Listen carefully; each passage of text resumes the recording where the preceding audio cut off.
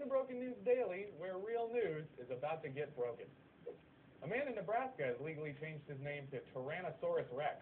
The 23-year-old man is not the first person to swap his name for something ridiculous. He joins a group that includes Kim.com, Bezow Doo-Doo Zoopity Bop Bop Bop, and of course, Captain Fantastic, faster than Superman, Spider-Man, Batman, Wolverine, Hulk, and the Flash combined.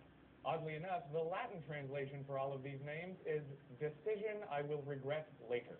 When Tyrannosaurus Rex was asked why he made the change, he claimed it was for business reasons and stated that name recognition is very important. But according to this tape we've received, he's encountering some unexpected challenges. Hi, I'd like to get a small business loan. Absolutely, sir. May I have your name? Yep, it's Tyrannosaurus Rex. Oh my God, run! Everybody run, they're back! The dinosaurs are back and they're mad we used them for oil! I warned you this